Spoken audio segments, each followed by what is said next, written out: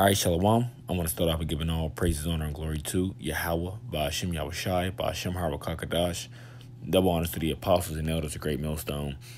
Peace and salutations to you, brothers to the four corners of the earth, preaching this word and also laboring in this word in true love and sincerity. May blessings fall upon the houses of the 1/3. And as I was on my tablet today, I haven't been on my one of my Bible apps in a very long time, so it asked me to update a few things, and I had to re-download a few things. But while I was doing so, once everything successfully downloaded, something popped up on my screen where it said when you clicking through like the versions and do you want to read the entire Bible, the Old Testament or New Testament? But then as I was scrolling down, I seen a title that Esau came up with where it says major prophet and minor prophet. Okay, so this is what actually sparked this lesson through the Spirit. Now I looked it up, major and minor prophets, as I did on just like a regular Google search. It says the answer is there's no difference between a major and minor prophet, right? And there isn't, because they are all servants of Yahweh, Ba'ashem Yahushai, okay? They are all servants of the Lord, okay? But even though it says that, then it still separates them, right? It says the major prophets in the Bible are, Isaiah, Jeremiah, Ezekiel, Daniel. Then as it goes into the minor prophets, Hosea, Joel, Amos, Obadiah, Jonah, Micah, Nahum, Habakkuk, Zephaniah, Haggai, Zechariah, and Malachi, right? As they, title them in this major and minor prophet category. Now, I'll say this, these are all servants of the Lord, okay? They're not put in that, they shouldn't even be put in a category as someone that's a major prophet and a minor prophet, all right? Just because someone has, less, their book, they have a less of a letter, or less of a book, doesn't make them a minor prophet, okay? And I'm going to show you just a quick example, because I want to go into the book of Obadiah real fast and show you that even though Obadiah's letter, he has one, book or one letter, right?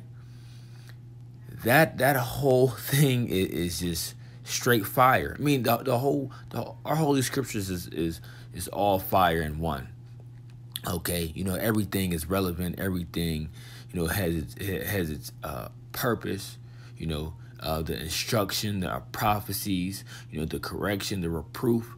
Everything as a whole. Together is everything we need.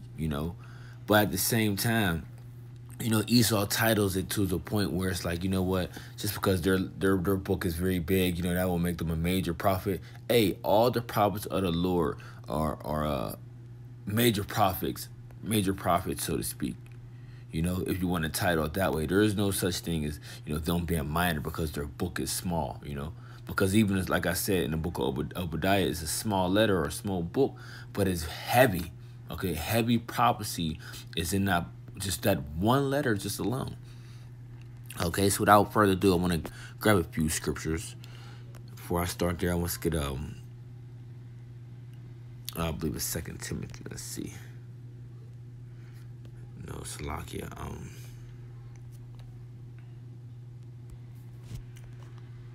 Let's see, Salakia.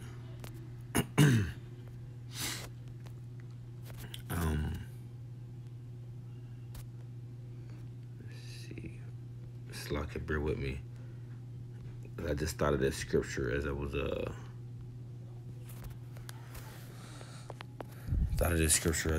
speaking. No, we just get it real fast.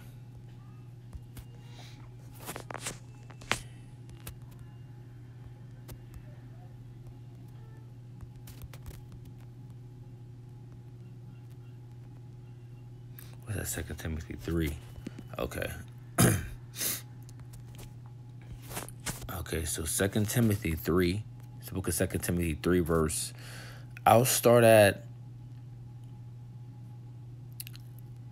14. It says, But continue thou in the things which thou hast learned and hast been assured of, knowing of whom thou hast learned them, and that from a child thou hast known the holy scriptures, which are able to make thee wise into salvation, through faith which is in Mashiach Yahushai.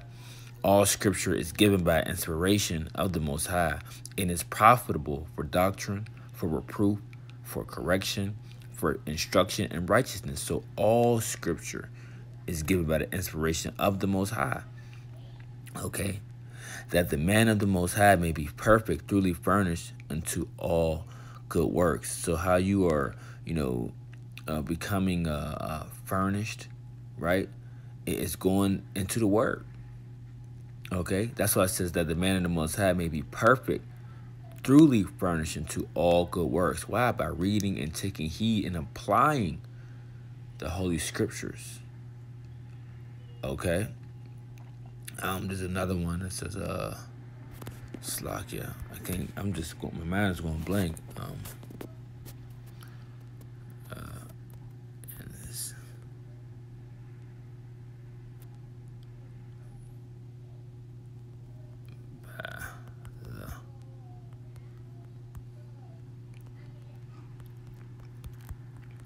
And Salakia, because I should know these scriptures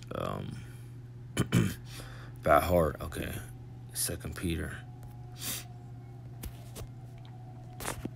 Yeah, so you gotta get stay dabbed in these scriptures, man. You start to forget certain scriptures, basic scriptures. 2 Peter 1 verse 20, it says what? Knowing this first, that no prophecy of the scripture is of any private interpretation.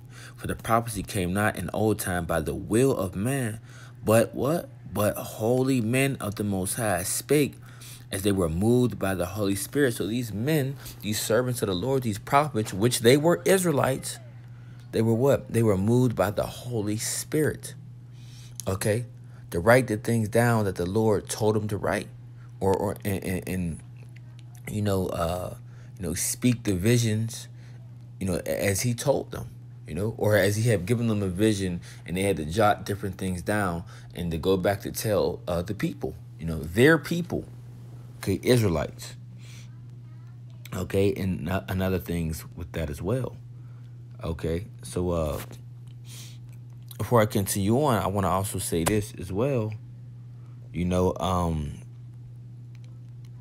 Salakia, every, different men of the Lord, different prophets were given their own, measure and their own, things that the Lord had bestowed upon them to write down for the different prophecies and, things like that of what he wanted them to say, in all their, in their own particular manner, so to speak. It wasn't that someone was, you're a minor prophet because I only want you to write two books or 2 letters or whatnot. Makes them some less not credible, but less makes them less of a prophet. It wouldn't make them less of a prophet. Okay, that's just what the Lord, the measure and the purpose, that the Lord gave to them for their work to do. Like I said before, all the servants of the Lord, have a heavy portion. Salakia. They all have their own particular heavy portion that the Lord has given them to do their certain work. Okay? And Lord willing, hope this is making sense. All right, so I want to go into the book of Psalm 68, verse 11. It says, the Lord gave the word. Great was the company of those that published it. Okay? And as we already know, the scripture says, publish and conceal not. So when you go into this word published, it says, in the Hebrew is basar. It says to bear news, right? To bear tidings, publish, preach, show forth. Right? To gladden with the good news, to bear news, to announce. And that's what we're doing. We are also, because as the scripture says, the spirit of the prophets is subject to the prophets. Okay, so if you were a prophet back then, you will be a prophet now. Okay, and what are you doing? You are, preaching and prophesying. You are announcing the things of what's to come, right? And you're bearing the news that what you have gotten from the Lord, you know? And you're publishing and you're preaching, right? So it says to announce salvation. And we are doing that as well. We are announcing salvation. We are letting our people know that salvation is for the Israelites only. Okay? But we know as salvation is only going to, the only one that's going to get salvation and to escape the destruction of America, Babylon, and Great, right, is only the 1/3. Only the elect of the children of Israel, because 2/3 of people have to be destroyed along with the heathen, because they still have a heathenistic mindset. They still have they're Gentiles, if you will. They are still living a corrupt and destructive life contrary to the ways of the Heavenly Father, right? So it says to announce salvation as good news, to preach, to receive good news. So that's the point, of publish. Okay, so let's continue on. Let's go to Jeremiah 50.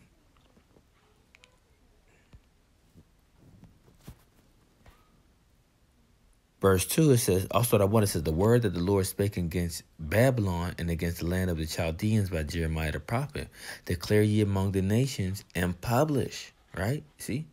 And we are declaring, these things, the things of the scriptures, all in truth of the scriptures, among the nations, on the highways and byways, right? And publish and set up a standard, publish and conceal not. So you're not supposed to conceal the word of Yahweh Shem Shah. You are to publish this word. Okay?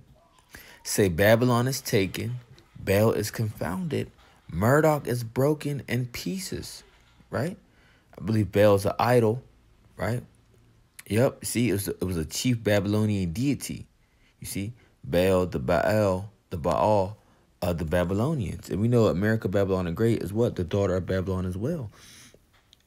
So the chief deity here in America, Babylon the Great is what? And what is also pushed throughout the world is who?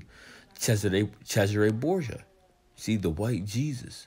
The guy that you see that plays all the movies portraying to be the Lord, that's in all these Harlot House churches.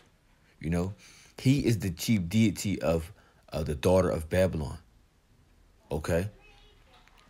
So it says Babylon is taken, Baal is confounded, right? Same thing as Cesare Borgia. He is confounded the same way as Baal is confounded with old Babylon, right? Marduk is broken in pieces. Her idols are confounded. Her images are broken in pieces. Okay, so all these different idols and images that this America, Babylon the Great pushes out and have set up, they are all being confounded through the Spirit of the Lord. And all the idols that America, Babylon the Great has today these are all the different same deities that were from back then, but they're all under a new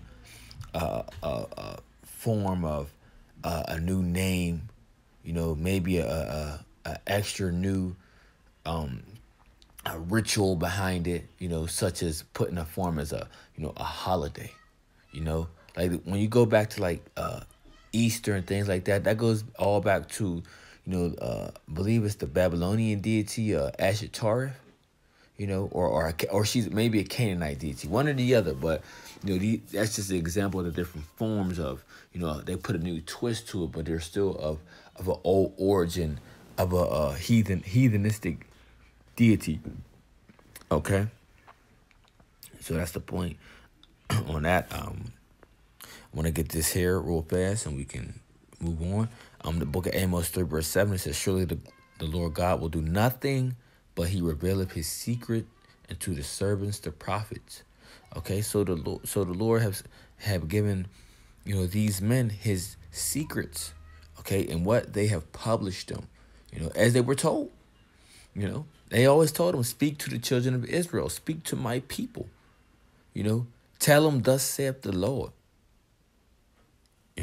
So tell them, thus saith the Lord God, of the different things that surely was going to come to pass. Okay, so it's the same things we are doing now, So real fast before I close out, just want to give you a quick example. Now, as you see, Obadiah has just one book. One book. What is it? About 21 verses, right? But you have to understand, this alone is very heavy. So let's start off reading. It says, Obadiah 1 verse 1. It says, the vision of Obadiah, thus saith the Lord God concerning Edom. There you go. So then you want to ask yourself, well, who is Esau Edom? Esau Edom is the so-called white people today, the Edomites today of the Bible. Okay? It says, we had heard a rumor from the Lord, and an ambassador is sent among the heathen. Arise ye, and let us rise up against her in battle. Behold, I have made thee small among the heathen. Thou art greatly despised.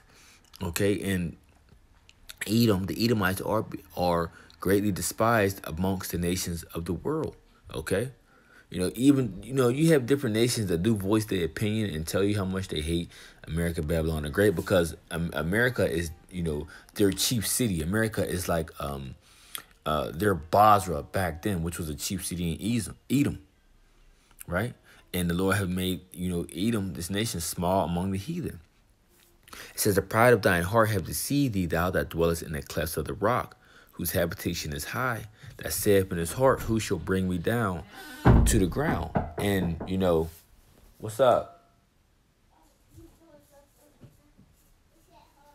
I said, what's up? Oh, Salakia, man. I always tell when you're trying to do a lesson, man. So, we know the heart of the Edomites have this proud spirit, and they have this who shall bring me down to the ground spirit, because they think that, because the Lord have given them the strength to take over everything and the military might, for his own purpose, right? So they can ultimately have in their mind that, they can't be taken down. And that's and the people think the same way today, because when you think of America, they say, we got the strongest military and, and no one can take us down. But see, that your heart have deceived you, because you've been in this ruling state so long that now you think that no one can take you down. Okay, so what it says, the pride of thy heart have deceived thee, thou that dwellest in the clefts of the rock, whose habitation is high, saith in his heart, who shall bring me down to the ground? And we know, the Edomites love being in this, high habitation, and always like to be, surrounded by rocks. That's why when you look at Mount Seir, in the different places and the structures that they have set up, all are, mountain-like, Flintstone, type places. Okay? It says, though thou exalt thyself as the eagle, and though thou set thy nest among the stars, thence I will bring thee down, saith the Lord. Right? And this would have Esau have done. They have exalted themselves, as the eagle, right? They have set their nest among the stars. Does it go into it?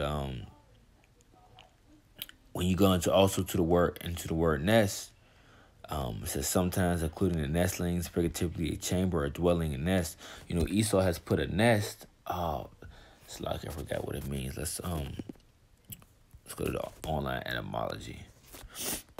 That nest also equates with I believe like something like a gun nest, something like that. Because Esau, that's what Esau have put amongst the stars. Ultimately for the coming of the day of our Lord, so they can fight against him. Military nest. Let's see.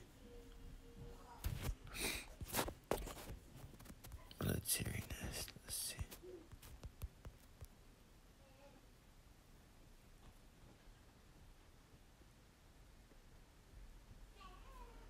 Let's see. Okay, I can't find it at this time, I'm gonna see if I got it in the scriptures. Go over there. Slocky, just bear with me real quick, Akim. Let's see.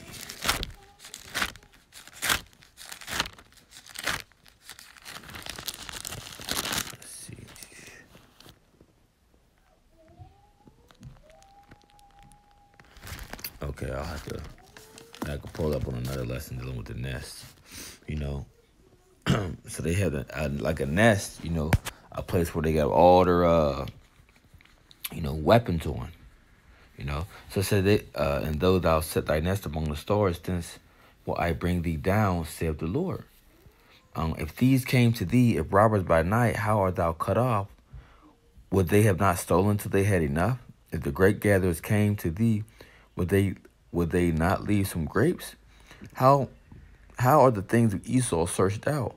How are his hidden things sought up? You know, and the Lord is making Esau bare. He is, as the scripture says, thy skirt has been lifted up, roughly paraphrasing. You know, Esau is exposing, these devils, not only by his men, the servants of prophets, but he's also making Esau's tongue fall upon himself, because he had other Edomites exposing Edomites. And that's a form, just a light form of the Egyptians versus the Egyptians, which that really means that the Edomites are going to be going at each other. Just a quick example, like the Americans going against the Russians. Why? Because they're both Edomites. They're both Edomites that just took on forms of different names. Verse 7 says, all the men of thy confederacy have brought thee even to the border. The men that were at peace with thee have deceived thee, right? The different America allies that was once, with them and down with them to the bone. And it really, one of the main things that they were down with them was because of the fear, if they wanted to rebel and go do their own thing, that Esau would just drop a bomb on them. It says, and prevailed against thee. They that eat thy bread have laid a wound under thee. There is no understanding in him. Shall not in that day, saith the Lord, even destroy the wise men out of Edom, and the understanding out of the mount of Esau? And thy mighty men, O Teman, shall be dismayed, to the end that every one of the mount of Esau may be cut off by slaughter. You see? And we always tell you about you Edomites that y'all are going to be cut off, man. What? Y'all going to be cut off by what? Slaughter, right? For the violence against thy brother Jacob, shame shall cover thee, and thou shalt be cut off forever. So that's heavy in itself, for all the things that Edom have done to the children of Israel, right? Because Jacob and Esau were twin brothers, right? But Jacob being the father of the Israelites, which are your so-called Negroes, Latinos, and Native Americans, and any of you to come from that seed line, okay, that seed line of Abraham, Isaac, and Jacob, you are an Israelite, okay, because the seed is kind of for the promise. But for you Edomites, right, want to come from Esau, Edom, you are going to be eventually cut off after you serve your time, your time of slavery in the kingdom, right? It says, in that day thou stoodest on the other side, in the day that the strangers carried away captive his forces, and foreigners entered into his gates and cast lots upon Jerusalem. Even thou was as one of them. Remember when you read in Psalm 137, it says when they say raise it, basically Esau was chatting down the destruction of us being took down by the Babylonians, right? But thou shouldest not have looked on the day of thy brother, in the day that he became a stranger, neither shouldest thou have rejoiced over the children of Judah in the day of their destruction, neither shouldest thou have spoken proudly in the day of distress. Thou shouldest not have entered into the gate of my people in the day of their calamity. Yea, thou shouldest not have looked on their affliction and laid in the day of their calamity, Slakia, nor have laid hands on their substance in the day of their calamity. Neither shouldest thou have stood in the crossway to cut off those of his that did escape, right? Let's look at the word crossway. Parting of ways, breaking in up and upon, plunder, a crossroad, also a fork or road, So I guess, as it's saying, Jake's trying to escape, Esau was just there to meet him, to cut him off. Neither shouldest thou have delivered up those of his that did remain in the day of distress. For the day of the Lord is near upon all heathen. You see? And that's what you people, we mention this to you people that, look, man, hey, for the Lord has a controversy with the nations for Zion, for his people. You nations are going to go in chains, man. Fetters and iron, chains and shackles. This was coming upon you, heathen, man. You know? But not only that, destruction, man. Destruction has come upon you, heathen. For the day of the Lord is near upon all the heathen. As thou hast done, it shall be done unto thee. Thy reward shall return upon thy own head. So everything that you have done to the Lord's people, his chosen people, which are the Israelites, right? Everything is going to be done back to you. I mean, when you read the book of Obadiah, that's what I'm saying. It's heavy. Okay, it's very heavy. It talks about the destruction of Edom, you know, for what they have done to the Lord's people. It talks about how the Lord is going to visit the heathen, you know, for what they have done, you know, for their partaking in destroying his chosen people. You see? So how can you put Obadiah in this minor prophet category, you know, when we're reading how heavy, right, how heavy this letter is, you know? And how beautiful it is at the same time, because when you hear this, you know, as an Israelite, you should rejoice because you are seeing reading the destruction of, you know, the heathen, you know, and mainly in particular, the chief of them all is Esau, Edom, you know. But hey, you could look at all the prophets; they all spoke about the destruction of the heathen, you know. Yeah, but just this book in particular, Obadiah, speaks heavy upon the judgment of Esau. You know. So it says, for the day of the Lord is near upon all the heathen, as thou hast done, and it shall be done unto thee. Thy reward shall return upon thy own head. For as ye have drunk upon my holy mountain, so shall all the heathen drink continually. Yea, they shall drink, and they shall swallow down, and they shall be as though they have not been, you see? And we know that y'all about to drink the heavy cup of indignation of the Lord. Y'all about to drink a heavy cup of slavery. Okay? Y'all about to drink the things that we had to go through, what y'all about to go through, starting with Esau, Edom. That's what the scripture says in Lamentations, rejoice and be glad, O daughter of Edom. You see? But upon Mount Zion shall be what? Deliverance. Zion represents who? Israel. But upon Mount Zion shall be deliverance, and there shall be holiness, and the house of Jacob shall possess their possessions. Why? Because we're going to own them. You see? In the kingdom of heaven, which will be on earth, we are going to own these heathen. Okay? And the house of Jacob shall be a fire, and the house of Joseph a flame, and who? In the house of Esau for stubble. And they shall kindle in them and devour them, and there shall be not any remaining of the house of Esau, for the Lord hath spoken it. So right there alone is letting you know that Esau is eventually going to be cut off. They are going to be wiped off the earth. The house of Esau is going to that word house is in the Hebrew is bayath. House, dwelling, habitation, shelter, abode of animals, a place, a house as containing a family, right? The family of the Edomites, those belonging to the same household, family of descendants as an organized body.